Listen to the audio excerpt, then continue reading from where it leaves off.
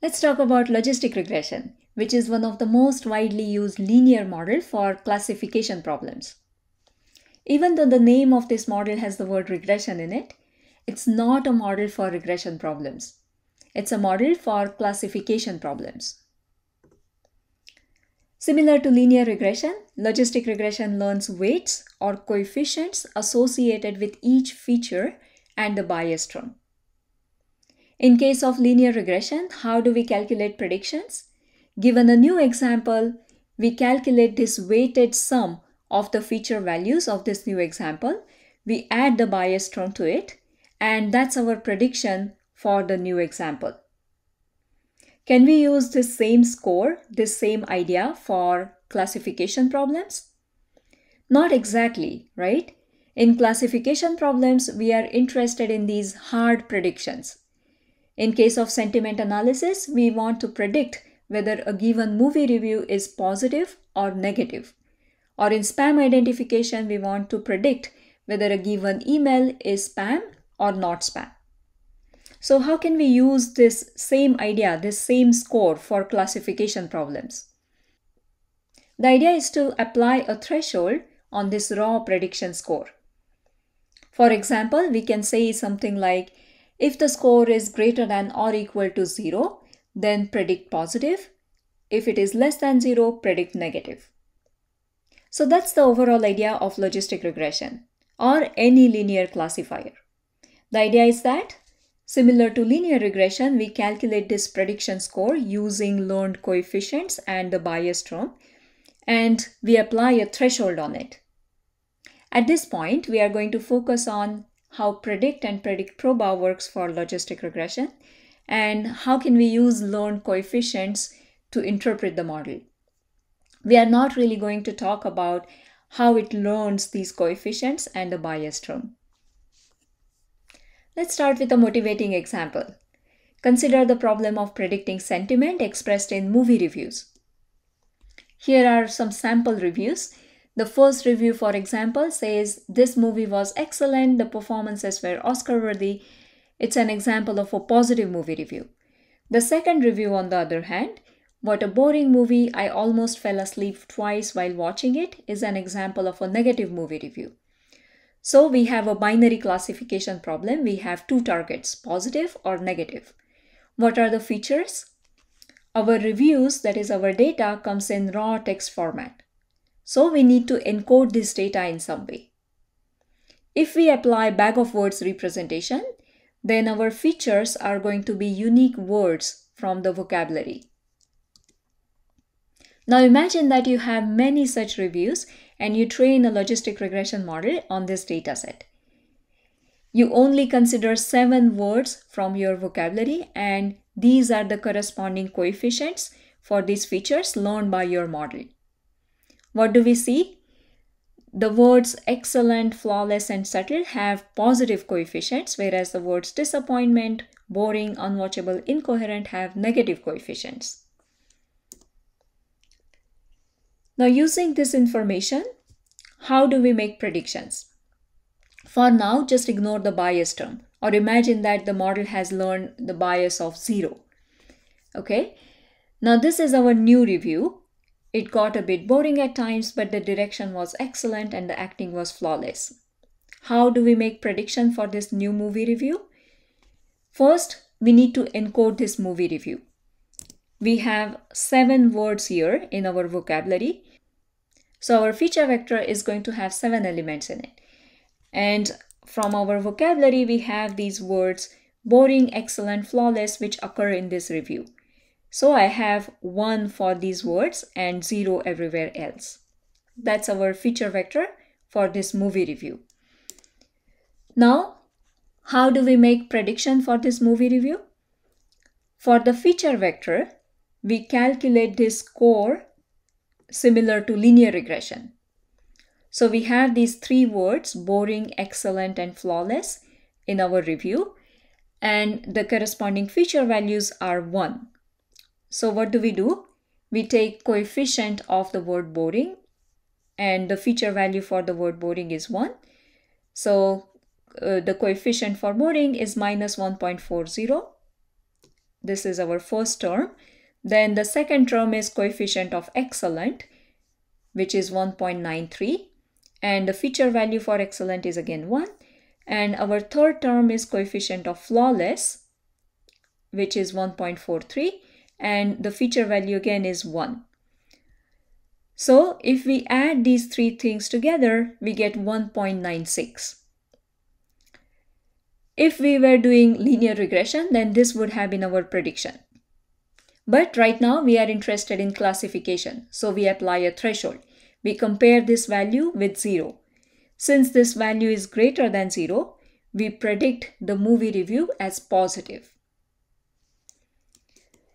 Here I'm showing you the same thing in this graphical format. We have these three features: boring equal to 1, excellent equal to 1, and flawless equal to 1. And these are the weights corresponding to each of these features. How are we calculating the prediction? We are multiplying feature value by weight. We are adding these three things together, and our score 1.96 is greater than 0, and that's why we are predicting positive sentiment. So what's happening here? The model has learned a coefficient associated with each word or each feature from your data. Some of these coefficients are going to be positive and some of them are going to be negative. Now, given a new movie review, it's going to have some words with positive coefficients and some words with negative coefficients. Words with positive coefficient are going to pull the prediction towards positive sentiment, and words with negative coefficients are going to pull the prediction towards negative sentiment.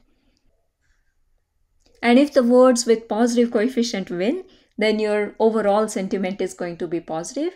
Otherwise, it's going to be negative. So if this weight would have been of a bigger magnitude, say -4, then the summation would have been negative.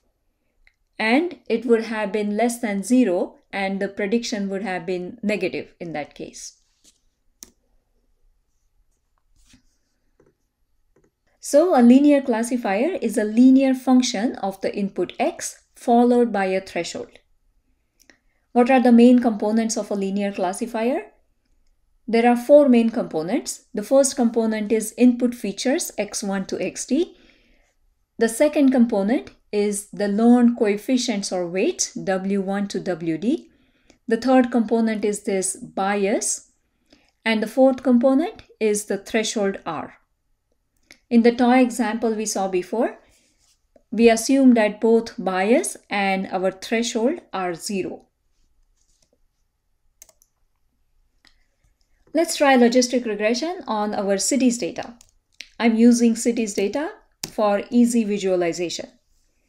So just to remind you, in the cities data we have 2 features, longitude and latitude, and the target is country.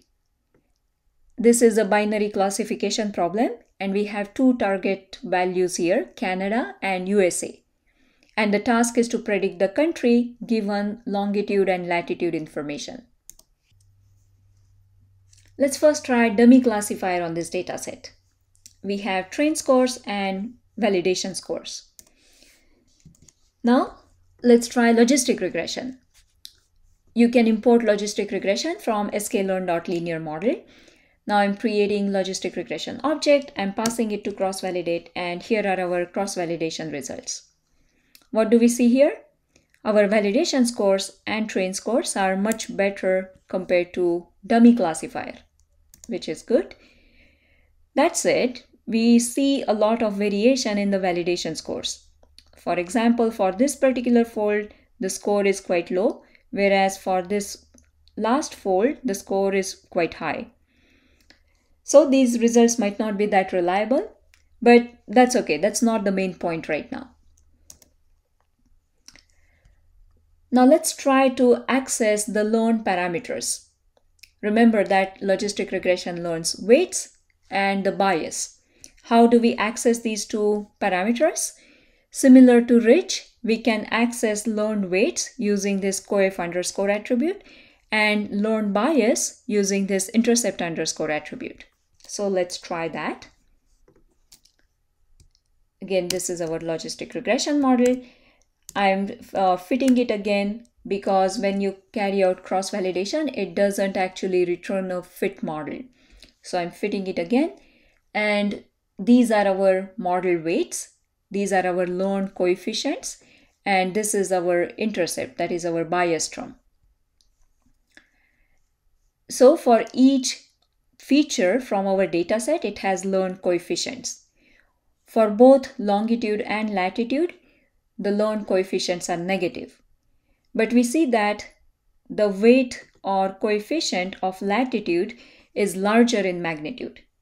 And this kind of makes sense, right? Canada as a country lies above the USA, and we expect that latitude values will contribute more in prediction than longitude, because longitude is not really going to change much in this case, but latitude is going to contribute more. Now, how do we make predictions using these learned parameters? We have learned weights and we have learned the intercept. Now, given a new example, this is our example. How do we make prediction for this example? These are the feature values for this example, and using these feature values, we can calculate the weighted sum of these feature values using learned coefficients. We can add the intercept to it. It will give us a score. Then we will apply our threshold on it to get the prediction. So let's try that. First, I'm calculating this weighted sum of feature values and adding the intercept to it. And this is our score. Now we want to apply a threshold on this score. This score is less than 0, and that's why our prediction is going to be negative. Now, what's the meaning of negative and positive in this context? We just have these two classes, Canada and USA. So what exactly is positive and what exactly is negative? With logistic regression, the model randomly assigns one of the classes as a positive class and the other one as a negative class.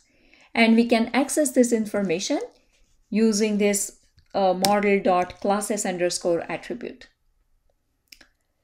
So these are our classes, and these are just alphabetically ordered classes.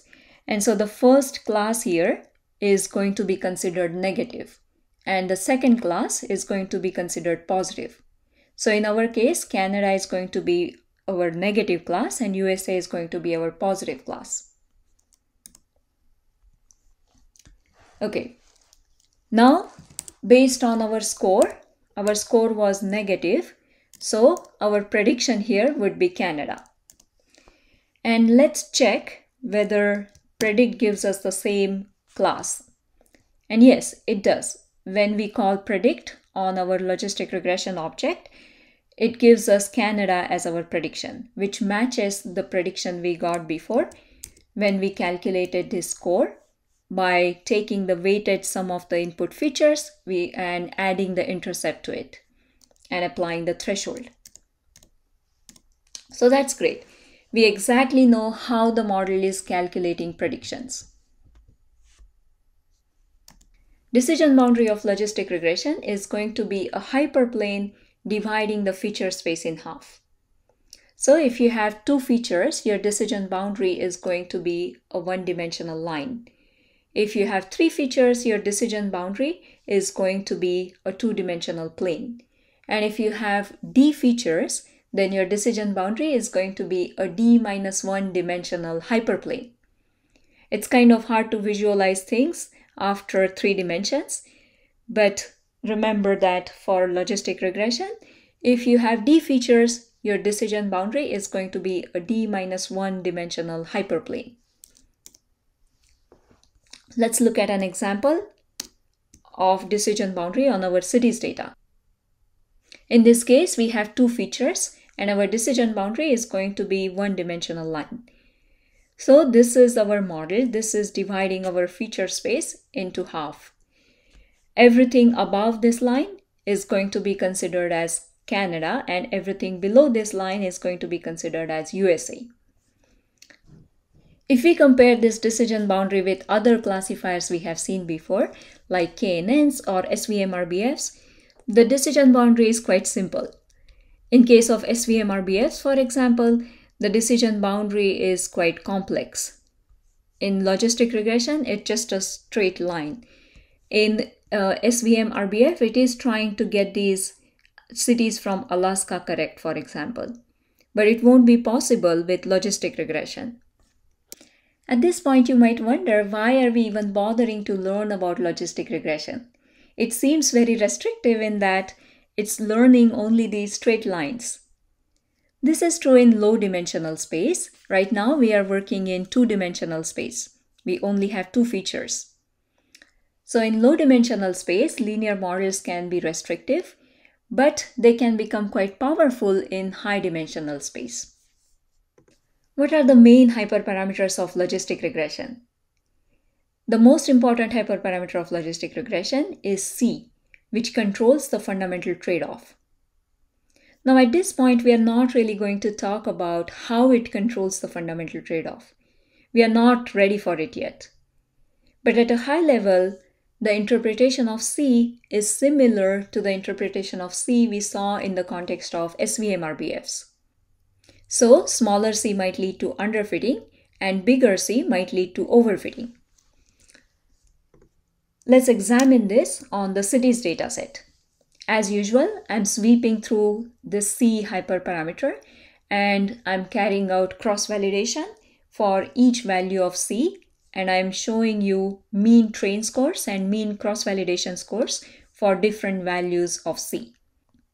And as I said before, for smaller values of C, we are likely to underfit. We see some underfitting here.